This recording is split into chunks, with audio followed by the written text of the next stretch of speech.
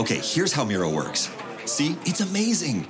What's everyone doing at David's desk? Ever since marketing started using Miro's collaborative online whiteboard, he thinks all our other teams should sign up. Why? He says Miro's making his meetings disappear. And if every team gets on it, that means even less meetings. They're using Miro for brainstorms, mind maps, customer research. So could we use Miro instead of having another 100 meetings for every round of feedback? Yep. You can comment, react to ideas, even leave a recording on the board. And what about presentations? There are Miro templates for that. How do you know so much about Miro? I've actually been using it all along. I just used a Miro board to plan the best vacation. Okay, I'm on board. See how Miro users save up to 80 hours every year by meeting less and doing more. Get on board at Miro.com with 3 boards free forever. That's MIRO.com. Give them a gift they'll never forget, because they'll still have it years later. American Giant makes clothes that just keep getting better with age. Like their iconic full-zip hoodie that's designed to last for decades, because a gift they'll wear for years is a gift that keeps on giving. So be a gift-giving giant this holiday season at American-Giant.com and get 20% off your first order when you use code GratefulAG23. That's 20% off your first order at American-Giant.com, code GratefulAG23. The holidays are a time to feel and create joy. And what could be more joyous than the look on her face as she unwraps a stunning new jewelry piece from Blue Nile? How about getting 50% off your purchase? Blue Nile offers premium quality, priced below traditional retail. Their online experts are available 24/7 to answer any questions and make sure you've picked the perfect gift. For a limited time, you can get 50% off at BlueNile.com. That's 50% off at BlueNile.com. When it comes to teaching kids and teens about money, practice makes perfect. That's where Greenlight comes in.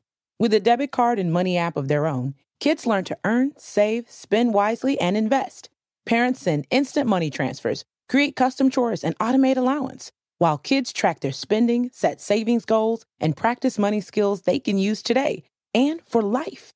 Get 1 month free when you sign up at greenlight.com/podcast.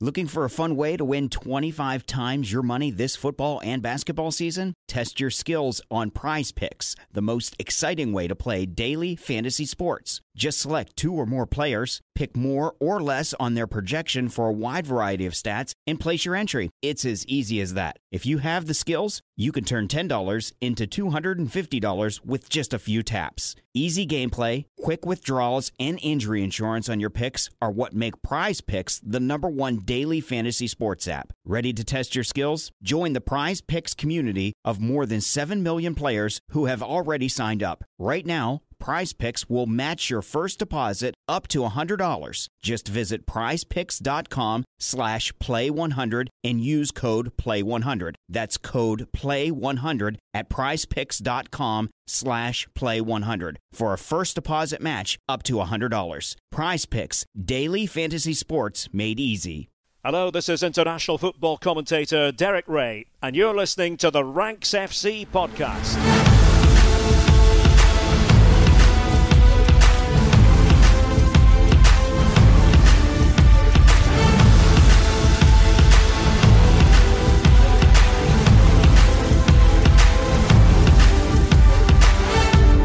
Hello Rank Squad and welcome to Ranks FC. It's your favourite football podcast back for another week, and today we're going to be taking a look around the top scorers of Europe, diving through Europe's top 5 leagues to make what we will of the people leading those golden boot races and inferring some fun bits and bobs across Europe. My name is Jack Collins and I'll be your host today, and I'm joined by the rank god, Mr. Sam Ty. How you doing, mate? Hello, mate. Very well, thank you. How are you? How was your little trip over the weekend?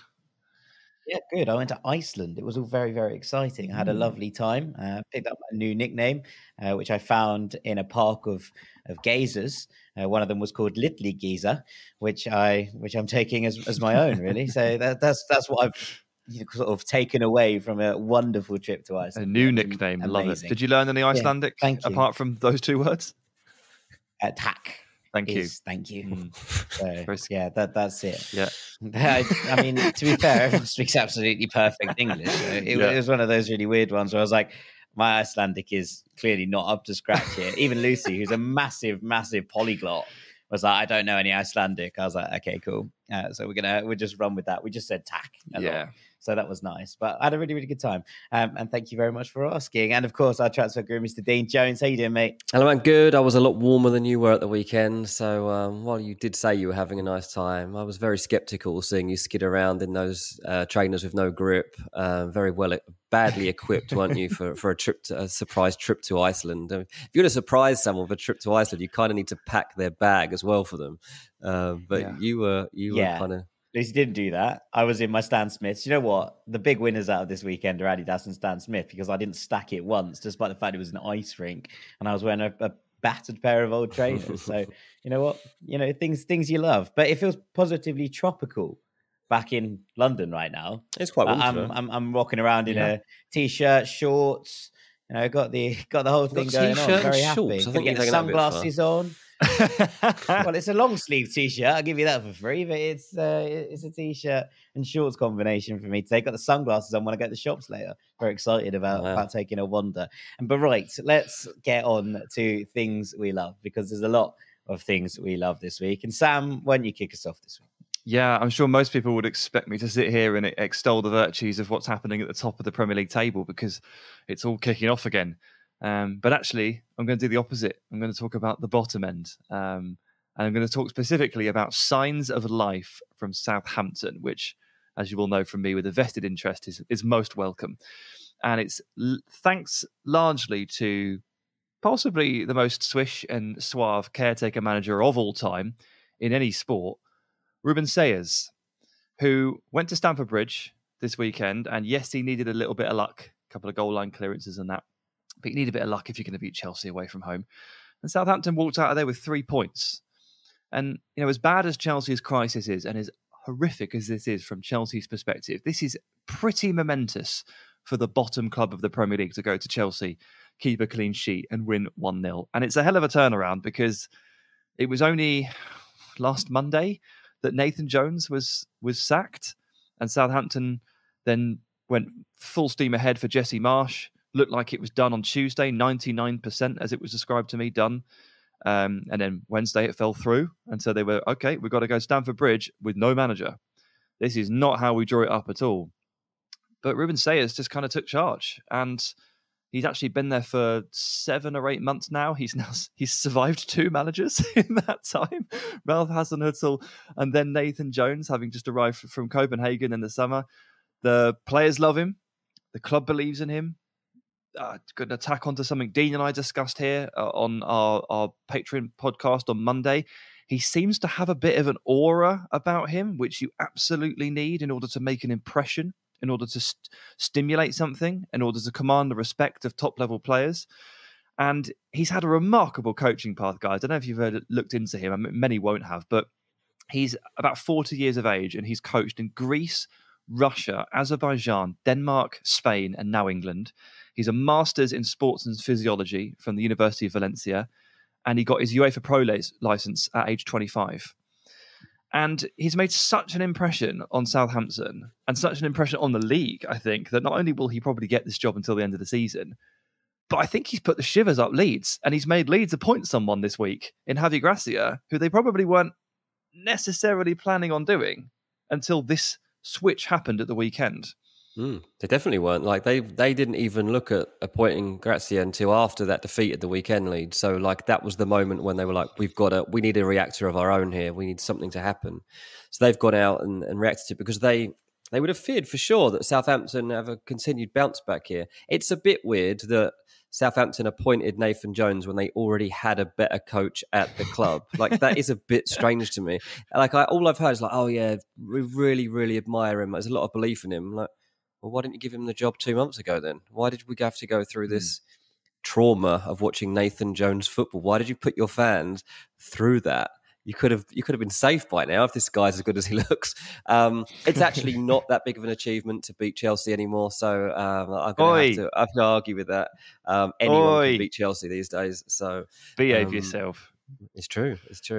But yeah, it's good. Don't put your own club's achievements down. You finally beat Chelsea, lads. Come on, Fulham finally beat Chelsea. You know, you're going, it's not hard to beat Chelsea. To be fair, enjoy it. Yeah, of course I enjoyed it. There's no doubt about that. I'll always enjoy beating Chelsea. It just only happened 2 times in my life, but I'm fully aware that this is kind of a glitch in the matrix, and this is doesn't really going to happen again. But anyway, yeah, Southampton, enjoy it.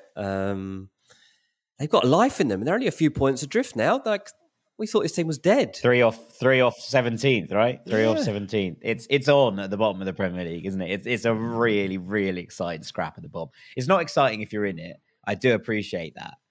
And I've been in it a lot. So I'm not saying this from a point of view of not having been there before.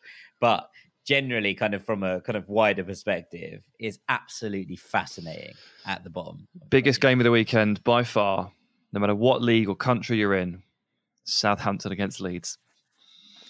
Oh, yeah. It's huge, isn't it? It's absolutely massive. It's absolutely ridiculous. massive. I have no doubt that it's going to be talked about on the Spotlight this week on our Friday Patreon podcast. So make sure you're over there if you fancy having a listen.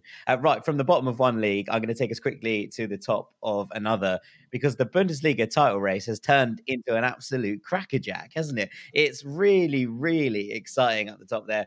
Bayern obviously lost at the weekend. Union Berlin could not take advantage of this. They drew 0-0 with bottom side Schalke. They could have jumped to the top of the Bundesliga table. But Borussia Dortmund have taken advantage with another win. And now there are three teams tied on 43 points at the top of the Bundesliga with 13 games to play. It's a 34-game season in the Bundesliga, obviously. And yeah, it's just really, really exciting. You know, Freiburg, who are having a little resurgence of their own, are only 3 points behind as well, you know, on 40 points. And Leipzig are a point behind them on 39. Frankfurt, a point behind them on 38. There are 5 points separating the top 6 in Germany. And that's something that I didn't think we would be saying back in October, November, when we went for that break. It felt like it was another season done and dusted. Very much not so. I've been saying over the last couple of weeks, I think the Eredivisie is the most exciting title race in Europe because of the closeness of the top 4 over there. But I think the Bundesliga might have steamed ahead of it in terms of drama at the top of the table. Look, Borussia Dortmund have 100% record in 2023. They've won every single game or every single competitive game in 2023 so far, which is pretty stunning stuff. There have been some major moments in that. Obviously, you look at some of those performances and some of those wins, and they've come and substitute 94th minute winners to begin with. But you know, after a while, Dortmund have calmed down. Edin Terzic spoke about the fact that they needed to become a little bit less reactive and a little bit less mad if they were actually going to compete for titles. They have done that over the past couple of weeks. They look like a really, really well-drilled, well-oiled side. Union Berlin, we've talked about loads. They might have been on a little bit of a hangover from a really, really impressive performance in Amsterdam against Ajax in the Europa League midweek, where they should have won. Talked about this a little bit on Friday, but felt like they were the better team. They had a goal chalked off a handball. I've watched it now maybe 100 times. I still haven't worked out where the handball has come from that the goal was chalked off for. They'll feel very confident going into the second leg of that one. And, you know, generally, I think this is a very, very interesting, very good title race. I called the bag way back for Bayern. But if it's broken by Union Berlin or Borussia Dortmund or Freiburg, I won't be that mad. Do you know what I mean? I won't be that mad about it. It feels like the kind of... You know it won't be. Kind of one that might work. It might not be. It might not be, but at least it's incredibly exciting at the top of the Bundesliga. I don't think anyone is going to deny that. Feels, a little bit fake to me. You never know with these challenges. Let us dream, Dean. Yeah. Let us dream. Let us dream. Poets and narratives. Right, let's look forward, Dean. What have you got for us on things week? MLS is back. MLS is back. This is your warning. This is the MLS, warning siren. Get ready. Not that any of us can actually watch it unless you get this new subscription. This is a bit annoying. I mean, on one hand, it sounds like the coolest thing ever. On the other hand, I'm like, am I really going to pay for something else? Another way to watch football? in case you've missed this, the whole season for the next 10 years is now covered by Apple TV. It's an unbelievable global deal, just literally never seen before. But yeah, you need an MLS season pass now to watch all the games. Like, it's cool that you could, watch literally every game through this, and you get loads of other bonus content too, and there's little docs on there which seem like they will be cool. I think it's £99 for the season, which isn't that bad. But when you're already paying for all the other leagues, it's not ideal. So I know in America there's access you can get to a few other games. I'm not sure if that's the case in England, but for example, in America, there's a deal with DirecTV, so you can still watch games in bars and stuff like that. And I think the odd game is still shown on cable channels and stuff. But we'll have to wait and see here. At the start, I was looking for how I could watch this weekend, and unless I've got Apple TV, not sure I can. But look, it should end up being a good thing. We're all going to end up with Apple TV anyway. I'll probably just go and order it in about 20 minutes' time. And let's just remember, lads, LAFC are the reigning champions, thanks to that Gareth Bale moment when he popped up to save them and deep into added time in the final. And then they won on penalties against Philadelphia Union. Since then, they've lost Bale, of course. He's finally caved in and turned to golf. He should have probably done that a while back, but at least he gave LAFC their moment. LAFC have also lost Latif Blessing and Christian Arango. That's two major exits for the reigning champions. And while I still expect them to be competing in the West, you never really know on the back of a championship season what you're going to get. And I don't think it's a guarantee that LA are as good as they were. What is going to be as good is the opening game. They've got LA Galaxy, the biggest El Trafico of our times. It's at the Rose Bowl, potentially 90,000 people at an MLS game. We'll see whether they can fill the stadium. I had a quick look before we went on to see if, could I buy tickets right now for that game? And the only tickets I could see were about $300. So I'm presuming all the normal seats are taken for this game, and these were fancy ones. The all-time attendance record was set last year when Charlotte had 74,500 for their season opener. So there's potential here to break that. We'll have to wait and see what we get. But yeah, anyway, to just address a few other teams that are worth talking about. Austin FC, a team that a lot of people believe will have an opportunity to win the Western Conference. They've put Zardes now as the focal point of their attack, which is interesting. They already had a nicely blended squad, and a lot of people fancy that they could have a good season. In the East, look, the Philadelphia Union's still fancied by a lot of people. They've got a really solid foundation. They shouldn't lose many games. They were really good at the back end of last season and could really have won that final, obviously. Where else? Inter Miami, a team in England that everybody just wants to know about because it's the Beckham team. They got a new forward from Atlanta, one of Jack's favourites. They signed Joseph Martinez, which puts an end to one of the great eras, I suppose. And when you look at it and you think about the fact that him and Miguel Almiron obviously fired Atlanta to that first title right at the start of their kind of existence. Yeah. And, that is finally over now. Both have obviously departed. Almiron a few seasons back for Newcastle United and now Joseph Martinez over to Inter Miami. So that is exciting, I think. But I would also add that Atlanta United have replaced him with Georgios Giakoumakis, who has come in from Celtic. 26 goals in 57 appearances across all competitions for Celtic. That's not bad. Not bad going whatsoever. I think Giakoumakis might score an absolute binful in MLS this season. I've just got a feeling that I don't know how cohesive this Atlanta side is. And that's something to be wary of. I think you look at some of the games they've played in recently, and there's a lot of sort of 4-3s, 5-3 madnesses. And I wonder if they're just going to be a heap of fun. But I do think Giakoumakis is going to score an absolute hatful. So one to watch out for. There you are. Lay your golden boot foundations on Georgios Giakoumakis early doors. That's where I'm at on it. Who do I support this year? I had 4 or 5 teams last year, didn't I? I feel like there's a new one. Slim that down. There's a new one for you. Do you fancy a new team? I don't We've got a new franchise. No, St. Louis City. No. They are the 29th club in MLS. I think we should go for them. Do you know they've got Roman Berkey He's in goal for them from Borussia Dortmund. He's captain. He's their first ever captain. So there you go. He signed for them about a year ago, literally about a year ago, and it's just been like knocking around. It's going to be a bit rusty. Waiting. It might be a bit rusty. St. Louis is famously the birthplace of one Tim Ream. He'll probably be playing for him next year. So I wonder if that's where his ultimate destination will be now that there is an MLS club in St. Louis, Missouri. Well, one for Dean in particular. Dean, St. Louis is the location of Superstore, on Netflix. Maybe given I watched that over and over again, maybe I should pick them. Well, maybe watch that first game. They've got they've got Austin at the weekend, so they'll lose that. But then put Charlotte. Their first home match is against Charlotte, and it's at their new stadium, City Park, which does look quite cool, to be fair. That'll be in front of a sellout 22,000. So there you go, Sam. That's what you need to have your eye on in the first couple of weeks. Watch out for that one. They're actually going to announce a 30th team, probably in the first half of this year, that will join next season.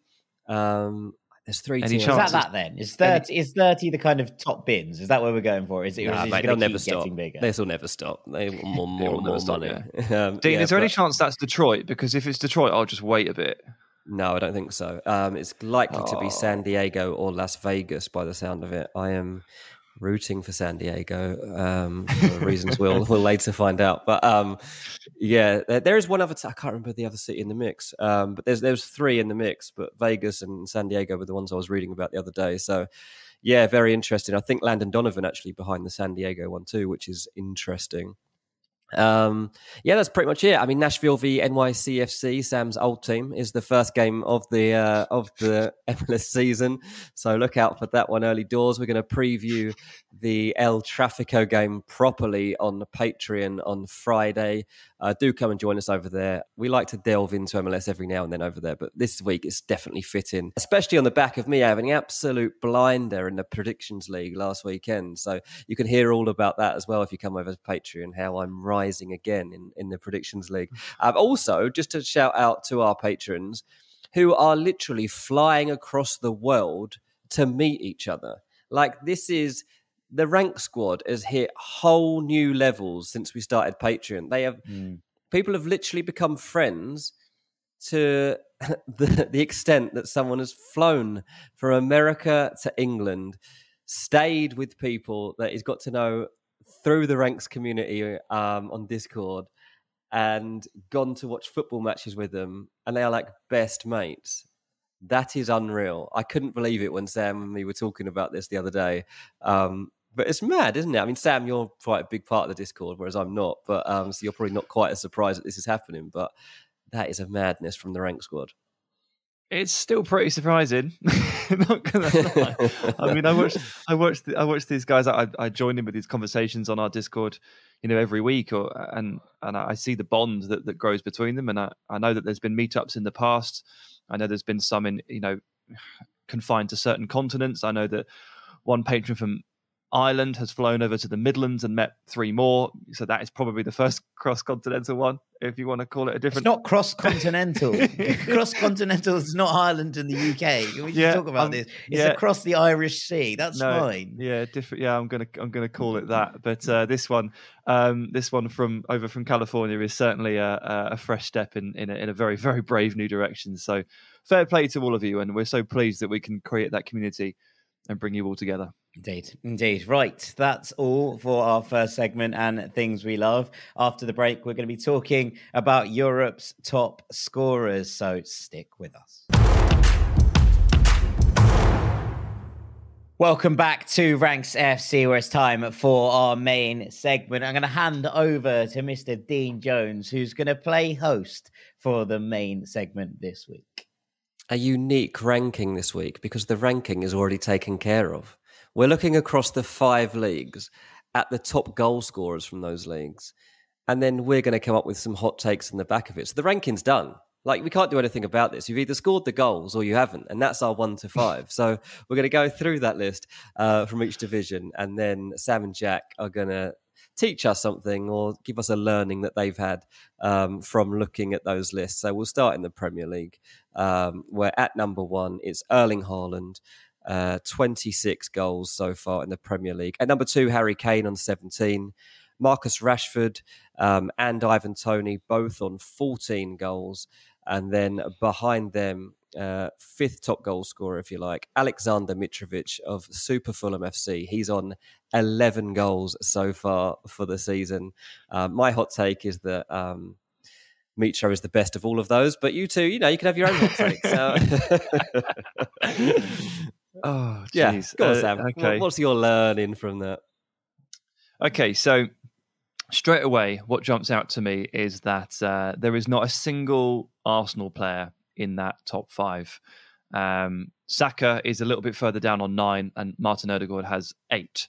So their strikers, who are Gabriel Jesus and Eddie Nketiah, have 5 and 4 respectively. Now, obviously, they've kind of like done half the season each, or maybe just slightly skewed towards Gabriel Jesus, so not necessarily expecting them to be right at the top.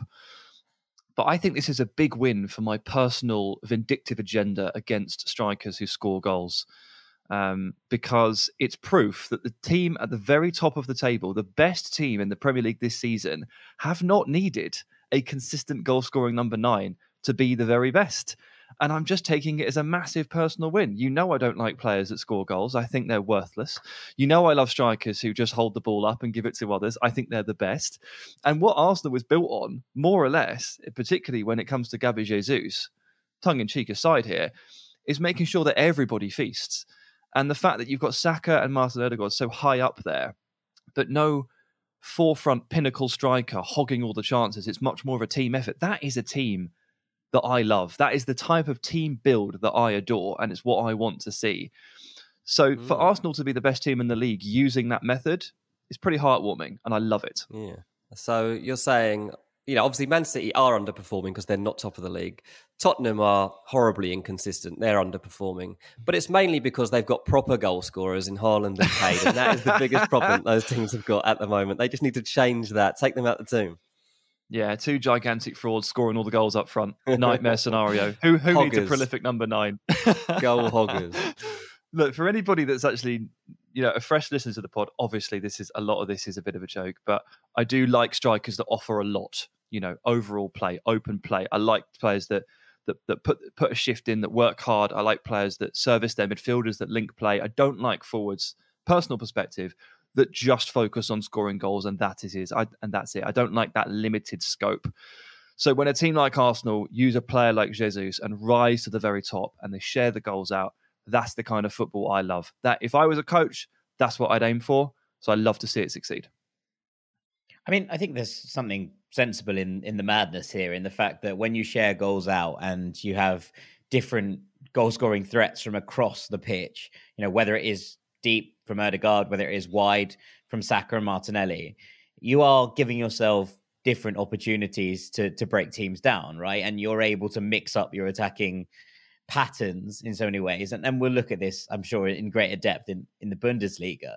But there is something kind of that makes sense about the idea that when you do tend to create goals from various different stratagems and therefore spread those goals around a team, it's harder to defend against, because you can't just double up on one person and hope for the best. Now, this doesn't always work, obviously, and it doesn't always kind of, especially towards the mid and bottom tiers of leagues, I think, if you try to do this, you're often like, we haven't scored enough goals. And that's actually the problem. It's often about quality as opposed to quantity in that regard. And when you're trying to share them out, but everyone's only got like 5 or 6, you're probably not going to be in the areas that you want to be in. When you're sharing them out and everyone's on sort of 11, 12, and look, we saw this with Manchester City last year, right? When they did win the title and without an out-and-out goal-scoring 9, in inverted commas, you see how those goals were shared out amongst the team, and it did work. Now, whether that's actually something that can be taken onto a European stage, City would argue maybe not. City will argue actually the fact that Erling Haaland has come in here might be the thing that propels them to European glory. Whether that's at the expense of actually winning the league or not, we're yet to find out. We shall see. But there are question marks over whether these two strategies work in tandem in terms of winning everything in Europe and winning the league, or if you have to kind of use different strokes for different folks in many ways. I did want to talk about City as a kind of other takeaway from this one.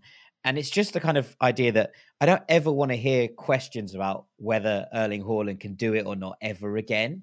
Now, there are plenty of questions you can raise, and I don't mind people looking into the kind of specifics of whether Erling Haaland's impact at City can be a negative in terms of what he brings to the table and how City have adapted in order to fit in with him.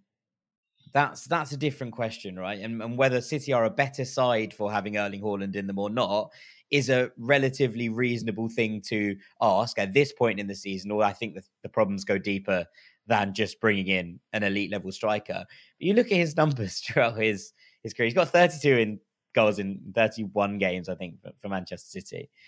He scored 86 in 89 for Borussia Dortmund, 29 in 27 for RB Salzburg, and he's got 21 in 23 for Norway. His stats stand up pretty solidly, no matter where you look at it, from the moment his senior career really sort of took flight at RB Salzburg.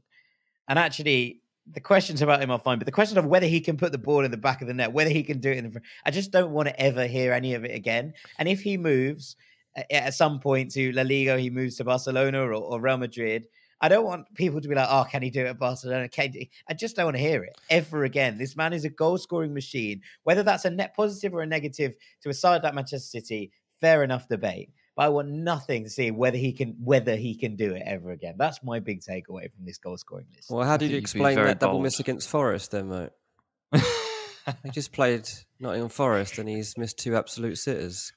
Thought he was a goal machine. Don't mate, the Stone Roses made 1 or 2 bad tracks in their discography. It doesn't make them, not one of the greatest bands of all time. It's funny when he missed those chances. I was like, this is getting towards the point. Look, I actually think from an FPL point of view, which obviously is Haaland is a massive thing this season. He's kind of ruined the game because everybody's had Haaland as their FPL captain.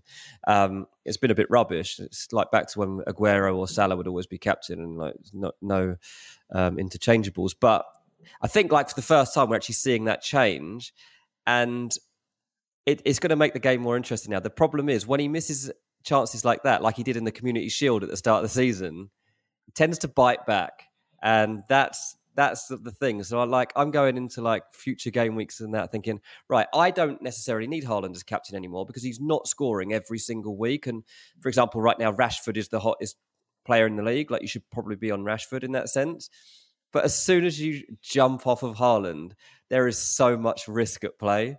So much risk. So you're right. Obviously, we can't doubt him. I'm not sure anybody is ever going 72 minutes per goal. I'm not sure saying he doesn't score every week is actually fair. Well, he didn't score last week. He didn't score last week. But generally, you kind of look at these games and you're like, oh, okay, in terms of what he's bringing to the table, if he scores more goals than he plays games, then that's kind of... Well, that's his aim in life, isn't it? He wants to end his career with more goals than games. So let's see if he can do it. Question for you. Does Marcus Rashford end up second in this list this season? He's 3 behind Harry Kane, who's currently in second. He's level with Ivan Toney on 14. Does Rashford finish second, considering the streak that he's on right now? I'm not sure I'm that confident of that. No, not going for it. No. Okay. No. All right, no nibbles. I think he'll have a better season than Kane, but Kane will like somehow score 2 more than him. Well, on pens, like Kane pens will get him over that line. Like that's just going to happen. That's probably the difference maker there for me. That's right. Yeah, he's got more pens, so he will. Yeah. So he'll sneak in. Well, the interesting thing for me is that Salah is currently in 10th on 8 goals. Mo Salah only on 8 goals at this stage of the season. Like, that's pretty wild. Like, we were not expecting that. Let's see if he can turn the corner, actually, and get himself into that top 5 mix. Before the end of the season. Right. What league shall I move on to next? I've got so many to choose from. I love this game. I'm going to go to Italy, actually, because I think this one is a really fun talking point. And actually, we've probably got the best goal scorer apart from Haaland, to talk about. So in Serie A this season, as we know, Napoli are running away with the league, and kind of in line with that, Victor Osimhen is running away at the top of the charts. He is ranked at number 1 with 18 goals so far this season. Second, we've got Lautaro Martinez. He's on 13. Ademola Lookman of Atalanta weighs in at number 3. Wasn't expecting that. Kvaratskhelia of Napoli. I can't pronounce his full name, so I'll leave that to Jack and Sam in a minute. They can pick up the mental. He's at number 4. And Ciro Immobile is in at number 5, along with Mbala Nzola of Spezia. Immobile, one of Sam's worst players in the world of Lazio. I'm sure his hot take won't be about him. But look, we know the tale of this league so far. Napoli head and shoulders better than anyone. So what is your hot take on what we've seen, Sam? Well, looking at this list, Osimhen 18, Kvara at 10.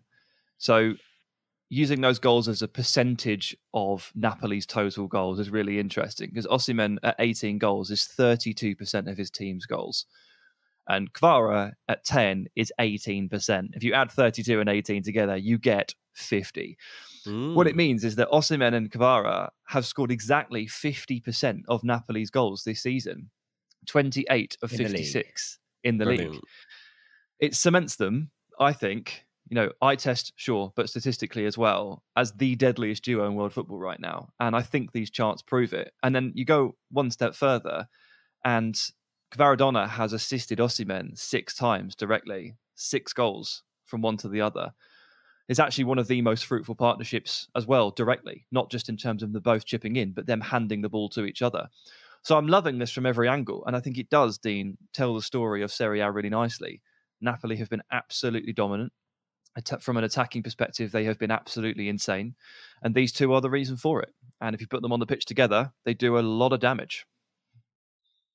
Yeah, I mean, I don't think there's anyone that's going to argue with that, really, considering what we've seen this season. It would be very, very bold to argue that Kvaratskhelia and Osimhen are not Europe's most deadly duo right now. I mean, I don't even know who you'd put in the conversation alongside them.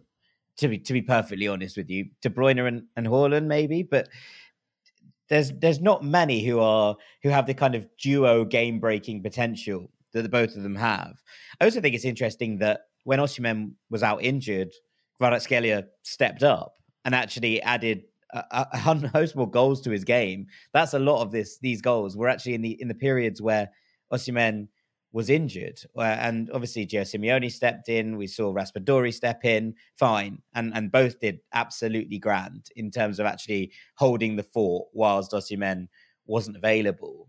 But just generally, I think that when you have a player as unique and as talented and as such an all-round threat as Victor Osimhen, you are looking at a player who's could change any side for the better. And I don't think, as you say, Dean, right at the top, Haaland might be a slightly better goal scorer, but I don't think aside of him, there's many number 9s in Europe who currently have the status that Victor Osimhen has, in that everybody will want him because he does such a brilliant job at everything. He's such a threat in behind. He's such a threat with ball at feet. He's such a threat in the air.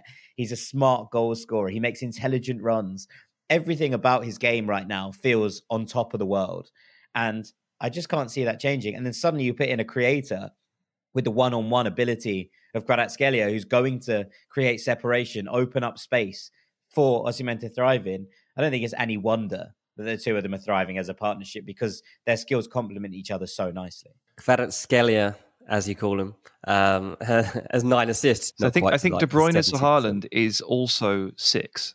So I think that in terms of like direct contributions for one another, they're matching.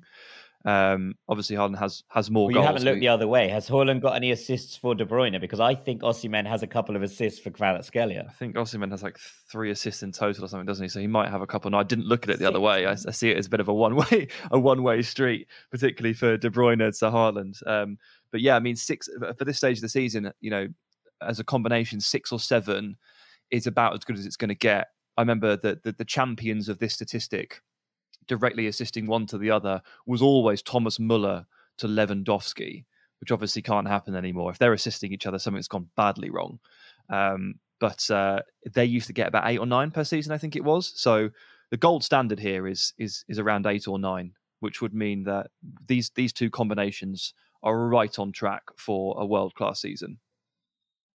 Yeah, absolutely. I mean, look, the other takeaway here, and the one I wanted to briefly look at, was Ademola Lookman, who's third in this chart, 12 goals, 4 assists for Atalanta, leading the way in a transitional season, we thought, for Atalanta. One where they're moving away a lot from the old guard and starting to kind of create a new project under Gasperini. They obviously don't have European football to contend with this season because last year was a bit of a fallow year and they decided the process needed a revamp. Lookman has come in and been absolutely sensational. And I think what's really interesting here is that he's finally turning that kind of game-breaking potential that he always had. And, we talk about one-on-one separation. We talk about dribbling ability. We talk about the kind of capacity to go past a player and open a game up for your team. And Ademola Lookman has always had that capacity. He was always excellent at that. But he's turning that potential into actual output. And that's kind of scary for everyone else, as far as I'm concerned, because when you look at Lookman's stats, across the seasons, you look in the Premier League last year, he got 6 in 26 for Leicester City. The season before that, for Fulham, he got 4 goals and 4 assists in 34 games in pretty much a full season. We've seen him have those kind of fits and starts spells at Leipzig in the Bundesliga where he never really got going. He didn't really have that much time at Everton to make an impact. It felt like very much like he only got the odd game here and there in order to try and make his mark after that move from Charlton. So we're looking at a player here who, he's 25 years old now. He's kind of been moved around in different positions. He's played all across the front line. We've seen him play as centre forward at times. We've seen him play as a kind of number 10 at times. We've seen him play all the way back in a 4-4-2 at left mid. He feels like he's finally got going properly. And this potential has been turned into such joy for Atalanta. And he went through these streaks. We saw a little bit in sort of October where he got 5 goals in 6 games, October through November. And then when he came back from the international break, he was benched for a game against Bologna that Atalanta won 2-1. He came back after that, got 2 goals and an assist in an 8-2 win over Salernitana, got 2 goals and an assist in the 3-3 draw with Juve, and then got a goal the week after in the win against Sampdoria. You're like, oh, okay, he's back with a vengeance. And I think generally the kind of pattern of the year is that when Lookman's played well, Atalanta have won. And I think that's genuinely what you can take away from this. He's gone from being that kind of player who were like, oh, he might do something interesting. He might create something for us today too. He is now a bona fide superstar in this Atalanta side. And generally, I think it's lovely to see someone like Lookman, who was kind of a bit here, there and everywhere with where he was perceived in the footballing world, go on to become the main man at Atalanta, and I'm having a really, really nice time watching it. So fair play to Ademola. Every time they were on the 11:30 game here in England at the weekend, which is always a joy. It's a great time slot. Nothing else clashes with it. And when you get to see Atalanta in it, you get to see Koopmeiners, you get to see Lookman, you get to see Rasmus Højlund. I mean, as an aside, this summer, if you can't afford Haaland, maybe go for Højlund. He sounds pretty similar, and you know what? Actually, he's about half as good at putting the ball in the back of the net, having a great season too. So lots to love from this Atalanta reboot, and Lookman's heading it up. Yeah, right. Let's go on to Spain. This is an interesting list. I'm probably not going to do anyone credit with actually pronouncing their names, so you two can correct me afterwards on any mistakes I make. But at number 1, I won't get this one wrong. It's Robert Lewandowski. Got that right? Robert Lewandowski. Famous French striker. Hated that. Ranks in at number 1. He's got 15 goals for Barcelona so far. And he's ahead of the biggest, baddest striker of them all in La Liga, Karim Benzema. He's on 11 goals at the moment, Benzema. And he's not even out on his own in second place at the moment. He is joined by Joselu of Espanyol. Have I pronounced his name right, lads? Yeah. Yeah, well done. Oh, fine. They both on 11 goals. So, yeah, Benzema's got a little bit of work to do here to get back to the top of the list. Not sure he's going to manage it. Behind him, so on 9 goals, I'm going to draw the line after 9 because there's 4 people on 9 goals here. Borja Iglesias at Real Betis, Iago Aspas at Celta Vigo, Vedat Muriqi at Mallorca, and Alexander Sorloth at Real Sociedad. So yeah, there's your list. We've actually got a list of 7 there in a ranking of 1 to 5. That's how messed up La Liga is at the moment. Apart from the fact that it's such a jumbled list, lads. What are you going to take away from what we're seeing goals wise in La Liga? So, first of all, Dean, cheeky aside, on Joselu, it just means his name is José Luis, but the Spanish conjoin their names sometimes to create something like that. So just bear that in mind for any name you see like that. Just means his name is that. His name is José Luis. But anyway, my takeaway from here is that this is proper bleak, lads. I mean, you've whammed 7 players into a top 5, and it's probably got fewer goals in it than the Premier League's top 5 anyway, because everyone's stuck on 9. They've only got 3 players in double figures. This is genuinely quite terrible. And La Liga has a bit of a modern reputation for being quite a low-scoring league. And I think over the last couple of years, while it was people's second league, I think that energy is kind of dissipating and people are starting to move over into different areas. And I think it bears out in a very simple form: goals per game. And I feel like Spain kind of lacks there in a little bit. And you look at someone like Muriqi there for Mallorca. He's in the top 5. He's got 9 goals, not even hit double figures. And he's got 45% of his team's entire goals for the season with 9. That's really poor. But then I guess if you employ some critical thinking, this does make sense. You look at the table, you look at the goal scorers, you look at the top scoring teams. You've got Real Madrid and Barcelona. And obviously Benzema's had some injury issues this season. Lewandowski's missed 3 games or so, suspended. Then you go a step down. Diego Simeone, notorious defensive coach, is in charge of one of the other major teams. We've all sat here and watched Athletic Club struggle to convert that dominance into goals, and it's been very annoying at times. And even Barcelona here, who are one of the top scorers, Xavi loves a 1-0 win, doesn't he? He loves a 1-0 win. Would like nothing better. So these teams aren't really set up to score and score and score some more. So I guess it makes sense. But looking at this list, it kind of just allowed it all to fall into perspective for me as to why my love for La Liga is dipping away ever so slightly. And I think it's due to a lack of goals. Something as simple as that. Yeah, I mean, I take that in a slightly different way, in that I think that this is a really heartwarming list in many ways. And you take away Robert Lewandowski, but my point on this would be about perseverance with players who are written off early in their careers. And even Karim Benzema, who is widely renowned now as one of the great number 9s in Europe, it's easy to forget that he was seen as second fiddle, the spare man to Cristiano and Gareth Bale in that Real Madrid front line. There were major question marks about when those two left the club or stopped playing regularly for the club, who was going to carry that goal-scoring burden, because people thought that Benzema could not do that. He was the foil man. And we're seeing the kind of potential explode, finally, of those early seasons at Lyon, where he was a goal-scoring menace. And so when you kind of take that into account, and then you look further down this list, I'm actually getting a very different vibe of this from you, Sam. And I do appreciate your point. And I do think that the goal-scoring element of La Liga is an issue, and that goals in the league this season have been a problem. But I see quite a lot of redemption arcs in this list. And I like it a lot. And you start with Joselu. He had that ill-fated spell at Newcastle United and Stoke that people will remember from the English game. It's easy to forget. He's been a pure journeyman. He was signed for Real Madrid early on in his career, went out to Real Madrid's B team, obviously. He was joint top scorer with Alvaro Morata for that B team. How their paths have diverged since that kind of season where they were up top together. He went off to Hoffenheim, didn't do great. Went up to Frankfurt on loan, didn't do great. Went to Hanover, did okay. Went to Stoke, didn't do great. Went to Deportivo, didn't do great. Went to Newcastle, was kind of dreadful.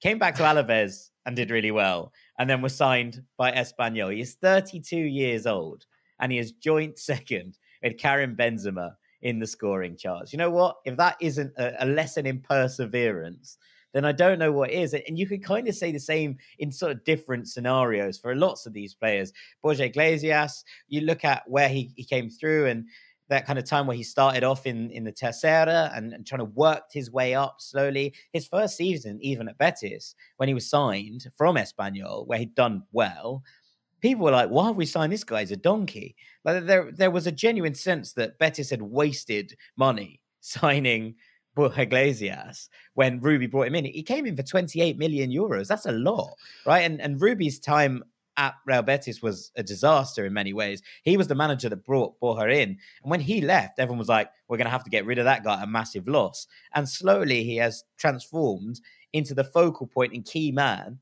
in this Betis attack. You look at Mariki, who's another one who's a major journeyman. You know, he's 28 years old, but I think he's had 9 clubs at this point. You look at what he did at Lazio. He got 1 goal in 38 games. They were like, this guy is dreadful. We need to get rid of him. He went off to Mallorca on loan, did pretty well for Mallorca. And this season, he's absolutely flying for them. You look at Alexander Sørloth, absolutely disparaged for that time at Crystal Palace, where he didn't score in 16 league games. He went off to Leipzig. He was second fiddle. He went off to Real Sociedad to be second fiddle, remember? You look at their, you know, the players that they signed in order to kind of lead the line this year, and Umar Sadiq got a major injury right at the start of the season, and people were like, oh no, what are we going to do? We're going to have to rely on Alexander Sørloth. And he's delivered again. And, you know, and to kind of round this off, and with the big one of this, Iago Aspas, who is most remembered for his Premier League tenure in the fact that he did that free kick. Corner. Not the free kick, the corner, when Chelsea played Liverpool in the game where Steven Gerrard slipped and Liverpool threw away the title, if you will. But, you know, that's his big contribution. People still recall that. He went off to Sevilla on loan. Since he's gone back to Celta permanently, he scored 10 plus goals in 7 consecutive seasons, and this will be the 8th. It is a remarkable turnaround. He has single-handedly at points in this tenure kept Celta in La Liga. And at this point, it looks like they're going to have a much more successful and stable season this year round. He's doing it again. He is in the Spain setup. He is 35 years old now and still in the absolute form of his life. And I just wanted to use the opportunity to put a little bit of respect on Iago Aspas' name, because that man has been absolutely sensational for 8 straight seasons, and still people are talking about a corner he took when he was 25. Like this is an era where people are remembered for one bad thing rather than the absolute success story that he has been at his hometown club. I just wanted to shout out Barry Aspas. Yeah, he's been awesome, not only from the goal scoring perspective and like the talismanic perspective, as you say, of kind of keeping Celta in the league a couple of times, almost single-handedly, but he's regularly right at the top or in the sort of top 10 of like chances created, big chances created, open play chances created. Like, he's an absolute creative machine and scores double figures every single year for a team who seem to battle relegation every single year. That is incredibly difficult to do, to be able to put up those numbers and be able to have that amount of influence on a team that struggle year after year is truly remarkable. And they definitely would have gone down without him at least twice in the last 8 years. Hell of a player. I tell you what they could do with a hell of a player is in Bundesliga, because the ceiling is not very high in this league this season. Now, I am going to bear in mind that like Bundesliga, they had a big break in their season, right? So maybe we have to bear that in mind as we read out these numbers, because they had a prolonged break games, after, right? So yeah, they've played fewer games. Yeah. But still, when you look at like the goals per 90, it's not stacking up to what the other leagues are at the moment. But fine, like, we'll take each league for its own, and this is the list that we've got as we rank them from 1 to 5. The leading goal scorer, Niklas Füllkrug, has 13 goals. 13 goals, the leading goal scorer in the division at this moment in time. Behind him by 1 goal, Christopher Nkunku of RB Leipzig. Then you've got Marcus Thuram. He's on 11, along with Vincenzo Grifo, who I really don't know much about, lads, I've got to admit. And then making up the rest of the list is Jamal Musiala and Randal Kolo Muani. Now, it's in a way, like, I'm surprised about this list. It looks upside down to me. If you were to like give me this list of players and say at the start of the season, say, who do you reckon about the halfway point of Bundesliga will be the top scorers out of this lot? I'd have probably said based on what I knew, I'd been like, oh, and Nkunku, Musiala and Muani, Kolo Muani, I'll go for them. But it's not. So you give me your takes, guys, on what is going on here. Well, again, I mean, I'll look at what isn't there in the way that I did for the Premier League and say that while obviously Musiala there is in basically joint fourth place with 10, you've not got a lot of Bayern presence towards the top of this list. And obviously over the last 8 to 10 years, we've been pretty conditioned to see Robert Lewandowski at the top. Obviously that can't happen anymore. The question post Lewandowski was always going to be, all right, who steps in? But that wasn't how Nagelsmann was ever going to answer it. And so my takeaway here is that Nagelsmann has actually got exactly what he wanted. But whether or not it's working is a completely different question, because all these Bayern players are sharing the responsibility of scoring these goals. After Lewandowski, they haven't bought another one. They haven't gone and got Harry Kane or Benzema or something like that, like a truly elite number 9. They've gone for Nagelsmann's preferred style of everybody is a forward, everybody chips in, which is exactly what he did at RB Leipzig, exactly what he did with Nkunku and Dani Olmo and Forsberg and all those guys. No focal striker. Everybody needs to get into double figures. If 5 or 6 of you do it, we're all chipping in.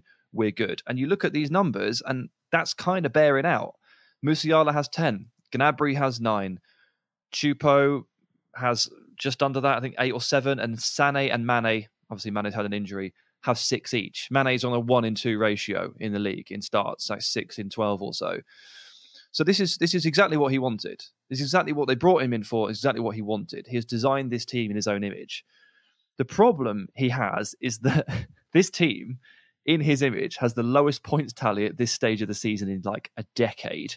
And they're in the thick of a 3-way, possibly 4-way title race with Dortmund. Sorry, possibly 6-way, thanks very much.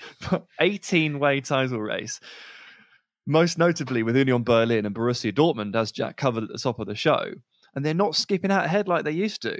And they don't have a player soaring towards the top of the charts in Lewandowski like they used to. And it just creates, concern. It creates pressure. So Nagelsmann's probably sat there thinking, sweet, this is my team. This is what I wanted. And everybody else is going, but we used to be way better.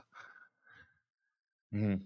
Yeah, I mean, it goes back to your point at the top of the Arsenal point, right? Yeah. Where you're talking about sharing goals out and it actually being a pretty sensible way of going about things in order to make sure that people find it very difficult to play against you. I think the difference here is that there is still this kind of innate tendency within Bayern at times, and we saw this in the PSG game in the Champions League last week, that they look for that player in the center, whereas I think Arsenal have kind of been conditioned not to look for that at this point. It's not whack it into the middle and see if someone can get on the end of it quite as much as a work the ball into these areas. There is still a moment, I think, when Bayern look up and they go, oh, we'll just stick it in there. Robert will probably get on the end of it. And he's not there anymore. And so actually what you get is the kind of weird scenario that we saw in that Champions League game against PSG, where Bayern center the ball loads and there's just nobody in there. Yeah, it was a bit weird. They eventually figured out that they had to cross it to the back post for the wing back, but they do sometimes look for that. I mean, look, they've put together some really good performances, and we're not really doubting that. Like, they were really good in the group stages, like really, really good. And those Barcelona games were very high level, and they came out the right side of them. And sometimes the moves that Nagelsmann coaches to allow and release like Leroy Sané in behind or something like that, or to engineer a ball to Sadio Mane, they're absolutely genius. They're so good. But he wants to be much more varied in that sense. He wants to be able to score 6 or 7 different types of goal from 6 or 7 different players, wing backs, forwards, wingers, whatever it is. And this was a team. He's taken over a team and he's tried to employ that was singly focused on getting the ball to Lewandowski for a long, long, long time. And we're just human beings. We're only human beings. We have our habits, and it takes us a while sometimes to get out of those habits. And footballers are no different. Yeah, I agree. I agree with a lot of that. I think you're absolutely right. I just wanted to talk one more bit on this, which is about Randal Kolo Muani, who is 5th in this chart. He's 3 off Füllkrug in top in terms of goals. He's also got 10 assists. So whereas everybody else has, 3, 1, 4, 3 around him, Musiala has 7, which is fair enough. But Kolo Muani has turned into this complete striker. And actually, if you look at the most assists and goals combined in Europe, Erling Haaland is well off in front because he scored 26 goals, which is just a ludicrous amount more than anybody else. Then there's Neymar. who has 13 goals, 11 assists. You look at Victor Osimhen, who has 18 and 3, as we said. And then Kolo Muani, Lionel Messi, and Kvaratskhelia, all their level beneath them in terms of what they've got as a combined goals and assists tally. I think it's pretty remarkable. You know, Kolo Muani is 24 years old. He obviously made an impact on the French World Cup squad that we saw. But generally, Frankfurt made this move after a good but not ludicrously good season for Non last year, where he scored 12 goals and got 5 assists in 36 games. The season before that, 9 goals and 8 assists in 37. You're looking at those kind of figures and going, yeah, good, but not world-shattering. To have 10 goals and 10 assists in 20 games, I mean, the assist tally is one of those ones that people are going to have different views on what it is. Transfer market say 12, the Bundesliga say 10 because they don't count penalty assists as winning penalties as assists, but fine. Whatever you look at it, I just think that his kind of continued evolution into this all-round striker at Frankfurt has been pretty much a revelation this season, and he's been so impressive in this Frankfurt side. We talked about it at the top, the fact that they're not miles off this title race. They're definitely in the European race for Champions League football again next year. Now, obviously, by the time you listen to this, they will have played Napoli in the Champions League. We would have seen Kolo Muani go head-to-head directly up against Victor Osimhen and Victor Kvaratskhelia. So he'll have an opportunity to prove himself on the stage of some of the other names that are around him in these areas in Europe.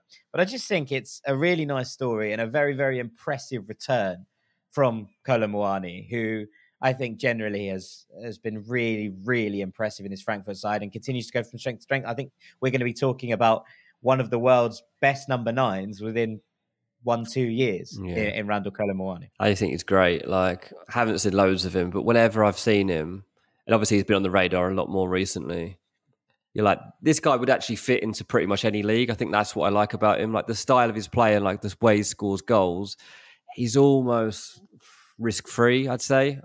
Even for a Premier League striker, and like you're always wondering whether they could fit in. If you just want a proper all-round forward, goal scorer, I think he's absolutely fine. If I was Man United, I'd just be like, just go and get him. If we can't get the others that we're looking for, I'd actually consider getting him. I think he's a good shout. Let's take this on, lads, because there's one league left, Liga. And the list of names here are probably more recognisable to everybody listening to this podcast than probably all the others we've done, apart from the Premier League, maybe. Like these are players that we're all, I think, aware of, that have been around, that are already stars or on the verge of being stars. So our ranking 1 to 5 in Liga, we've got Kylian Mbappe heading things up, 15 goals for PSG so far this season.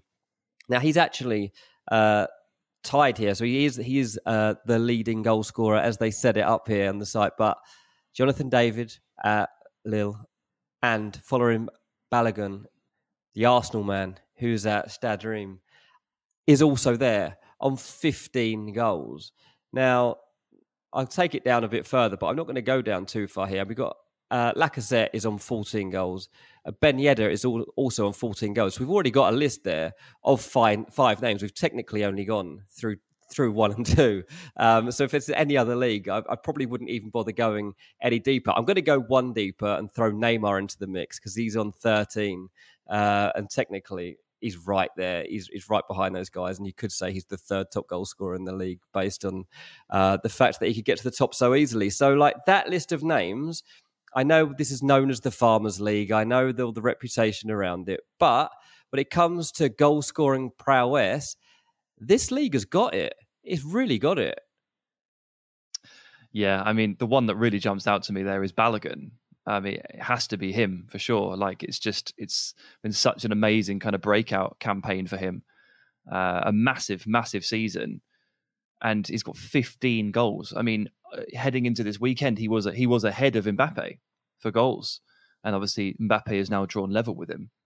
And Lacazette's presence in the top 5 might make you think, well, hang on a minute, isn't it quite easy to score goals here? But we've just talked about how Kolo Muani is doing better in the Bundesliga than he was in Liga. So actually, probably not the case. And with Balogun, and for Arsenal, they've got quite a big decision to make here this summer, I think. Very interesting, because he's going to go back I'm going to go ahead and make a not so bold prediction that he heads back to Arsenal this summer, having scored at least 20 league goals in Liga. He's got 15, Doesn't feel so bold, it's not particularly bold to say that he'll get to 20. He'll go back and he'll want to make that next step. And Arsenal are going to have to try and work out who is that step with, because they have their first choice in Gabriel Jesus, and they love him, and he fits the style perfectly. They've got Nketiah, who they gave a new deal to relatively recently, and he's been a pretty solid stand-in. He doesn't really suit Arteta ball perfectly, but it's good to have a variation of different profiles of forwards. You have a lot of games to play. He's through the academy, absolutely fine standing in. And if you want to add Balogun into that rotation, I think there's no harm in that whatsoever. And I think he's their second best forward. I think he's better than Nketiah. The question is, though, do they sell him instead? Because I'm just thinking here, like, how many Premier League clubs, middling Premier League clubs, anywhere from 7th down, are going to be taking a look at this Balogun season and thinking, yeah, I'll pay 30 million for him. I'll pay 35 million for him. Like, his price this summer, if they chose to sell him, I reckon it could go 30 to 40 million based on what he's done this season, based on his age, based on his homegrown status.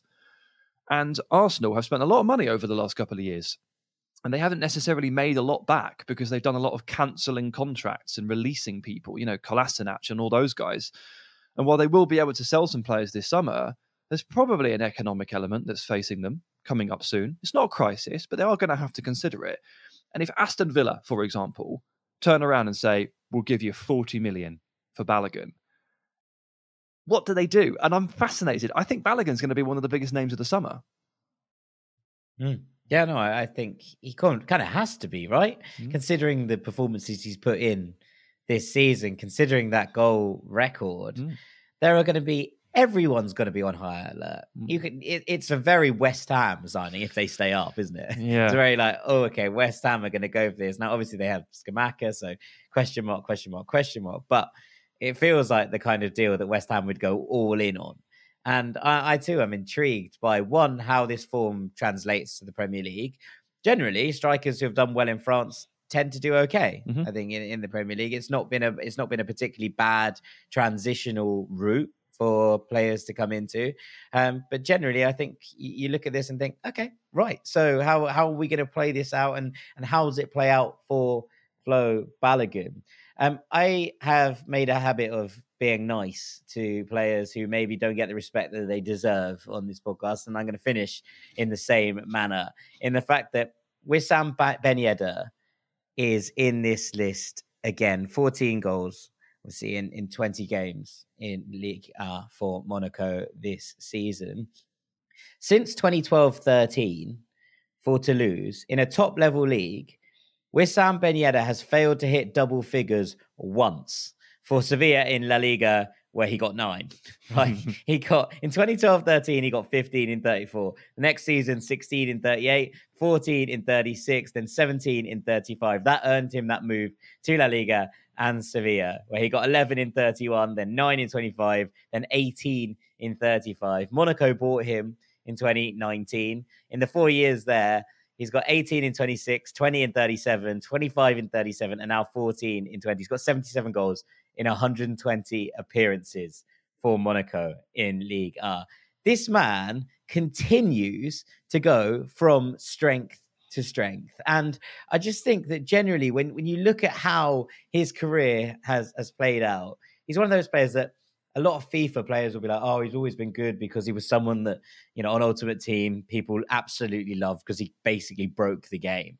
But Ben Yedder, who is now 32 years old, continues to absolutely smash it every single season. And I have nothing but respect for Wissam Ben Yedder. And you add that to the fact that he is bringing through Elias Ben Seguir, who is starting to become a more regular strike partner for him. There's a 15-year age gap between the two players, but they seem to be loving playing with each other. He's starting to hone this next generation through of Monegasque talent. I just have major respect for Ben Yedder. He has gone and done it everywhere in his whole career, and he continues to do it at the highest level. Yeah, I'll never forget that Ben Yedder transfer to Monaco. because I remember him saying after it was quite a lot of money. Like obviously he was a hot commodity and they paid a fair amount for him, and he was unveiled. And I remember him saying that he was a boyhood Monaco fan and it was his dream to play for the club. And I remember thinking, what a load of rubbish. Like that is blatantly not true, because I had just foolishly forgotten about the fact that Monaco, well, they did dip off and they got relegated and then they became very, very rich and they came back. They were once a huge institution. They're a strange club and they don't feel like the prime attraction in Monaco, not by a long shot. They're like seventh or eighth on the to-do list for any visitor. There's all sorts going on in Monaco, and going to that very strange stadium is not part of it. But I thought, there's no way you're a boyhood fan of this club. But actually, wind the clock back 20 years and they were massive and they were in Champions League finals. And you place the age gap and you think, actually, no, Wissam Ben Yedder will have grown up supporting Monaco and he has gone home, and it makes it all very wholesome. So even stuff like bringing through a nice young striker with a 15-year age gap, he's doing it for the club he supported as a kid.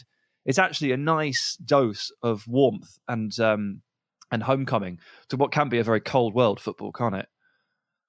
Yeah, definitely. And also, he's obviously of Tunisian descent. And I imagine so is Ben Seguir, considering that he holds a very similar name. So there's a nice little parallel there in many ways as well. So there's a lot to like about this thing. So yeah, shouts out the fact that Ben Yedder is just still doing it at the top level. My guy. That was a fun list, lads, wasn't it? That was a different way of doing a ranking. We've never approached something like this before. Well done, Sam. Give you credit where it's due. It's your idea, so Thanks. I'll let you have it. Yeah, thank you, mate. Cheers. Yeah, good stuff. Right, with that, I think it's time for us to pull this main segment to an end. After the break, we have gibberish, melon, and of course, shout out of the week. Don't go anywhere. Welcome back to Ranks FC. Time for our third and final part. And it starts, as ever, with Mr. Dean Jones. It's time for Melon of the Week. This week's Melon of the Week is Newcastle United goalkeeper Nick Pope. I have nothing else to say. He ran out of his box. He handballed it. It was stupid. He misses the Carabao Cup final and they might have to put Loris Karius in goal. It's as melonish as it gets. It's as melonish. The amount of defence I've seen so sorry for him. is extraordinary. It's extraordinary amount of defence. Eddie Howe even talking after the game, I think it's a bit unfair. How is it unfair, mate? He's charged out of his box. It's not unfair. It wasn't intentional that he was going to do this, but a goalkeeper instinct. He does try and grab the ball back. Well, as soon as he face planted on top of the ball, he then had the instinct to grab it because he's a goalkeeper. That's his instinct. He's going to grab things. Yeah. And he grabbed the ball. And that's it. You're done. You can't do that, mate. This feels really tough on him. Like, I don't believe that this should leave. The red card or the melon of the week? No, the fact that he can't play the final. That I just don't think that's the rules are quite right there.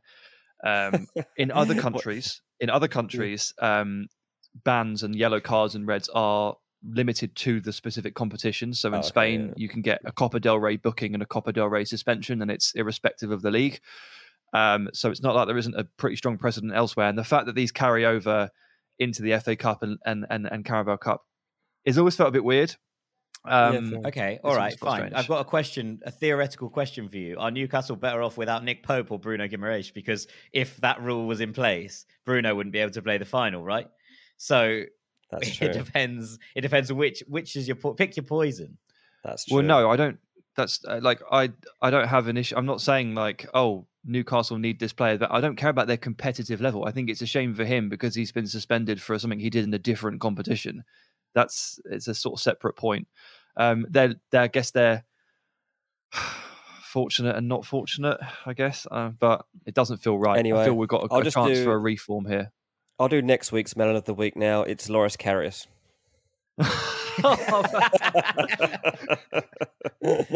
Hey, he's going to drop an absolute blinder, isn't he? It's going to be very. I hope there is a redemption. There's going to be Liverpool fans watching this. I can't. I feel for him. Like heading into this game, I do feel for him. I got a bit like. I hope he's strong mentally right now because if he throws one in this game, then mate, shocker. Right, let's move on. I mean, mate, the spotlight could not be brighter, and I am worried for him.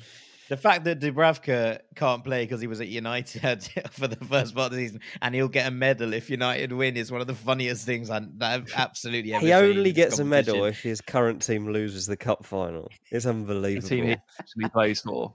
This is pure sensational narrative. There is narrative everywhere. This is pure Newcastle United. This is when it comes to trophies. Now, without their main goalkeeper, and the backup goalkeeper only gets a medal if they lose, and the third choice goalkeeper is ingrained in the archives of melons. So let's see how that goes for them with Dubravka waving his medal down the Man United end and celebrating at the end of that game. Let's see. The shout out of the week time. So this week's shout out of the week goes to Andrejko Malfoy. Sorry if I've done a number on your name. Usually do. He said he gave us a 5-star review. Of course he did. He said the ones that we need right now, hands down, the dorkiest soccer nerds in the entire galaxy. Not sure about their knowledge beyond leagues in the Milky Way. I never thought I'd have insight into the third division in Latvia, but Jack is always able to snuff out those gems. To be fair, I don't always go back and research the lads, so Jack might just be blowing smoke, but I'm here for it. Not only have they brought insight to some FIFA career mode gems, but they also give me the ability to tell my friends, yes, Zabarnyi signed for Bournemouth. Yeah, I've known about him for nearly 2 years now, thanks to the Ranks FC pod. But really, Wednesdays are an absolute joy. I look forward to each and every pod to bring knowledge, insight, and banter. Keep it up, lads. You are missing out if you are not listening to this podcast. What a review that is. Thank you. That's a crackerjack. Yeah, that's a great one, Andrejko, for putting that one in. And make sure you get yours in now. We had a few this week. There were a few. So thanks to those of you that did do it. The more unique Shouts out to the It Good crowd, by the way. There are still a few It Good crowd around. Really in there. We are perfectly happy to accept them. You probably aren't going to make it into the getting the readout, but we still appreciate it. And it probably is less effort for you to just go and do that. So thank you. But if you want to get this shout out, then this is the way forward. Write something a bit weird or funny. Yeah, we'll be there for it. Absolutely. Right. That is the gibberish alarm, and I am teeing myself up this week, which is nice because, as the boys said at the top, I spent the weekend in Iceland, and so I'm going to talk about the 3 things that I enjoyed most in my time in Iceland. And starting at number 3, I'm going to go with the spa treatments. Now, you might not go, right, what are you going here for first? But spa treatments, right up my street. I'm a big skincare guy. Love face masks, like niacinamide drops. You name it, I've got it. My cupboard has more things in it than Lucy's does. I have a number of selfies that Jack has sent to me on my phone of him in like skin masks and stuff. Like this is serious. Yeah, 100%. Like bee venom day creams, I'm all over it. So a trip to the Blue Lagoon, which is well cool, by the way. It's in like an old volcanic kind of crater, and there's this boiling hot water that comes through from geothermal springs, and you just float around in it. It was genuinely amazing. Got myself a pint, had a lovely time. But the best bit of it was you get some face masks with it. So you're in the lagoon with this kind of algae thing on your face that you rub in. And then I got a lava one as well, just to, rubbing in the kind of birthday vibes. I am having a month of birthday celebrations. You'll hear more about this over the coming month. But this was the kind of opening gambit of my birthday celebrations. And yeah, it was absolutely amazing. I had the best time. I was just there wandering around, sipping my pint with a lava mask on, feeling very, very wholesome. The sun was going down around us. Absolutely beautiful. But yeah, absolutely loved it. So highly recommend spa treatments for everyone. My skin feels phenomenal. Dean, have you ever done a month's worth of birthday celebrations? I think Jack might genuinely rival the King's coronation. I think we're going to get to that point. Jack does this, It doesn't matter what the number is. He just does it. He laps it up, doesn't he? I've got a lot of time for it. I did do it, yeah, when I was younger than Jack is now. Like early 20s, I would definitely lap things up. But no, not since turning 30. No, not for a while. Yeah. Yeah, well, I'm enjoying Having it. a great You know, time. you can only get these, these a few times. So I'm gonna ride it out for as much as I can, to be perfectly honest with you. But enough. We'll come back to this. We're gonna have a best bits of your birthday month ranking in a month's time. So we'll circle back round to this moment. Number two, I'm going with the food. The food was unbelievable. So I went out for two really nice meals. It was quite a busy trip. Did quite a lot of stuff. So actually, we only kind of went out to eat on two nights. And that was kind of, we had breakfast in the hotel and then we wouldn't eat for the day and then we'd go out for a nice dinner. The first night, just after we got there, went out for an absolutely incredible steak at the Reykjavik Grill House and had a beautiful sirloin, but the chicken skewers that came as the starter and the bread, it was like lava bread with whipped butter. Genuinely, I think among the best things I've ever tasted. Like the salt was got from a crater, and then they mix that into the bread and that's why they call it lava bread. But it was unbelievable. And these skewers were just off the chain. The steak was absolutely phenomenal. I had an incredible meal. But on the other time we went out for a meal, we went to a traditional Icelandic restaurant that does a modern twist on a tasting menu, and it was sort of 5-6 courses. There were things on this that I was like, I'd never eat that. It was like crisped cod skin, and it was like a prawn cracker, but made out of cod skin. Absolutely unbelievable.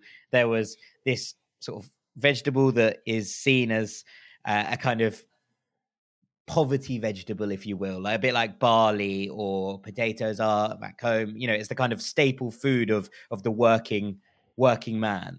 And it was just generally one of the nicest. It looked like a mushroom, and I don't like mushrooms. So I was like, this is long. I don't want to eat this. I tasted it. I was like, that is one of the nicest things I've ever eaten in my entire life. Had cod cheeks, had a lamb sirloin. It was just spectacular. Any good for vegans? Not really. I will give you this. It's not a country where crops are grown in any sort of great manner because the landscape's just too hard. So it's actually a very heavy meat diet. Interesting. In Iceland. So yeah, maybe not one for any vegans listening, but it was spectacular. And it finished off with a kind of crumbled cake that was black, and it had been infused with Brennivik, which is the local aquavit, the spirit, and it came along with this kind of ice-looking sort of. It wasn't an ice cream; it was more of a sorbet, but it was just unbelievable. And the whole thing was like fire and ice on one plate.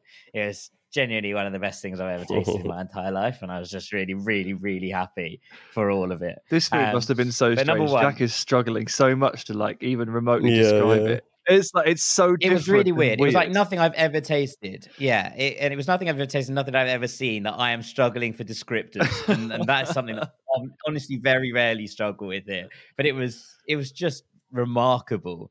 But at number one, the landscapes, man, it's just incredible. And we went out and saw the geysers and the waterfall. The whole place, as you said, was an ice rink, and I was struggling to stand up. It was freezing cold. We went out on the first night to try and go and see the Northern Lights, and got absolutely nothing. It was the perfect conditions, completely clear. And afterwards, they were like, yeah, we think that they might have actually been too active tonight, so they might have missed Iceland to the south. You might have been able to see them in the Highlands of Scotland. And I was like, we've gone to Iceland from the UK, and you're telling me the Northern Lights are in Scotland? Absolutely fuming. Yeah. But we went back out on the third night and got the most remarkable viewing of the Northern Lights. It's one of those things I've talked about on the pod before, the fact that when I was younger, I used to have, I set out to my mum and dad when I was like 6, 7, that I wanted to do some things in life. I wanted to fly on a Concorde. I wanted to go to the top of the World Trade Centers and look out, and I wanted to see the Northern Lights. Now, 2 of those things have been taken away from me by mankind.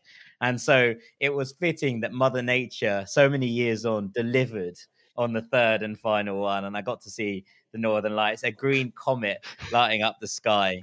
It's just, I'm not afraid to say that I put Hoppy Polla by Sigur Rós, who are an Icelandic band, that you'll know that song because it's on every Earth documentary in the entire world ever. They're one of my favorite bands growing up. And I watched the Northern Lights and I absolutely sobbed. So of course it was amazing. Beautiful, just one of the most incredible moments of my life. I had the most amazing time. What a strange bucket list. We need to zero in on that a bit more one day. Yeah, one day we'll take a look at that bucket list. It was a bit weird. I do appreciate that, but they were the things I wanted to do when I was like 4 or 5. Like, I was like, these are the things I like. I remember having the Northern Lights was the screensaver on my computer from when I was like 4. When it was like one of those things, you're looking at the old Windows, and that was one of the screensavers that you could keep on, and it was always mine. I was like, I really want to go see them one day. But yeah, my strange bucket list finally got a tick. Very strange. 2 of them have been firmly crossed out. Great job, Lucy. So yeah, well done, Lucy. Yeah, I mean, Lucy's absolutely delivered. Fair play to her. Fair play to her. I had the most amazing time in Iceland. What a country. Wicked. What a country. There we go. Right. Was everyone doing that clap? I think we should. Everyone doing that clap everywhere you went. Hands in the air. I really nearly went to a game. I very nearly went to a game on the Saturday. It was so cold, and we were like, I was like, can we go see KR, which is the main team in Reykjavik? I think they're the most successful team in Icelandic history. They wear black and white. And I was like, this could be really cool. And then I worked out it was a League Cup game because the league hasn't actually started yet in Iceland. And I was like, maybe. Early rounds, they won Carabao 6-1, Cup so maybe in I should have gone. Yeah. Maybe I should have gone. Maybe. It was a 6-1 victory. But we shall see. That's the definition of a summer league, that, isn't it? Iceland. Yeah. Yes, definitely. You can't be playing there in the snow. It just doesn't work. It doesn't work. And on that note, I think we should probably call this a day. All that's left for me to do is say thank you very much to Mr. Sam Tyler, the Rank God. Cheers, buddy. Thank you very much to our transfer guru, Mr. Dean Jones. Cheers, mate. I've been Jack Collins, Little Geezer, and this has been Ranks FC. Thank you so much for listening, and we will see you all next week. Take it easy, gang. Peace. At Kroger, you can find the highest quality products at a great price in every aisle, every day with Kroger brand. So you can stock up on your household favorites that are tried, tested, and loved by you. Because when you get the products you love at great prices, it feels like winning. Shop now, in-store, or online. Kroger, fresh for everyone. Simply the best.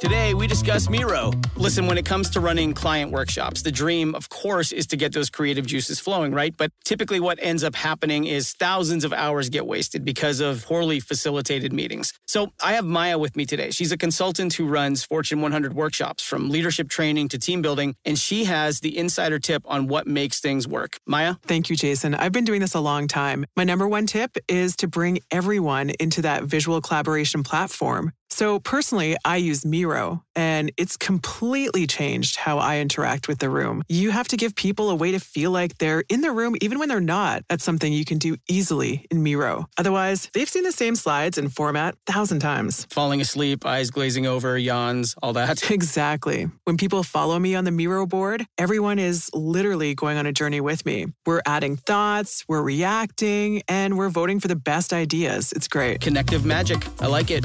That's MIRO.com. Hey parents, Greenlight is here to take one big thing off your to-do list, teaching your kids about money. With a Greenlight debit card and money app of their own, kids and teens learn to earn, save, and invest. You can send money instantly, set flexible controls, and get real-time notifications of your kids' money activity. Set up chores and put allowance on autopilot to reward them for their hard work. Then learn about the world of money together. Get 1 month free when you sign up at greenlight.com/podcast.